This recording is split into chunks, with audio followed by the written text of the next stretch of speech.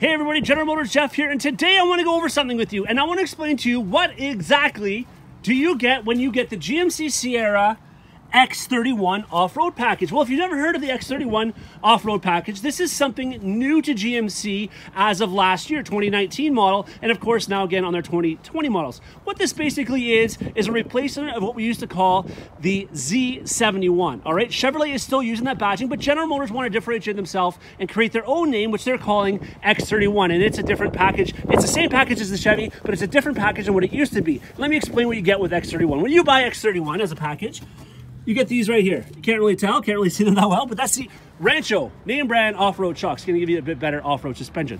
All the way underneath there, you're gonna have skid plates from front to rear. Again, off-road, right? Heading back here, see that dual exhaust? That is part of the X31 package. You're gonna get that dual exhaust.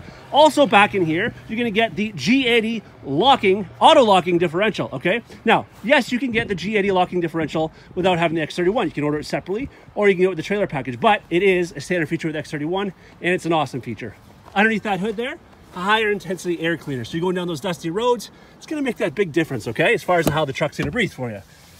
Over here, see that button right there? That's called hill descent control. Basically what that button does is it'll hold the speed like a slow cruise control, any speed below, I believe it is 22 kilometers an hour if I'm not mistaken.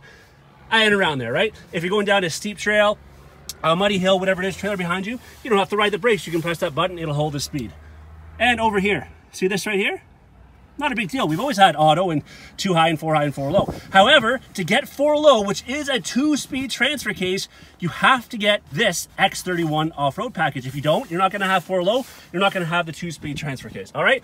So that is basically it right there in a nutshell. That is what makes the GMC Sierra X31 package up, okay? Again, similar to the Z71 in a Chevy, but it's called the X31 in the GMC. As always, if you have any questions with this, never hesitate to call, message, or email me. Thanks for watching.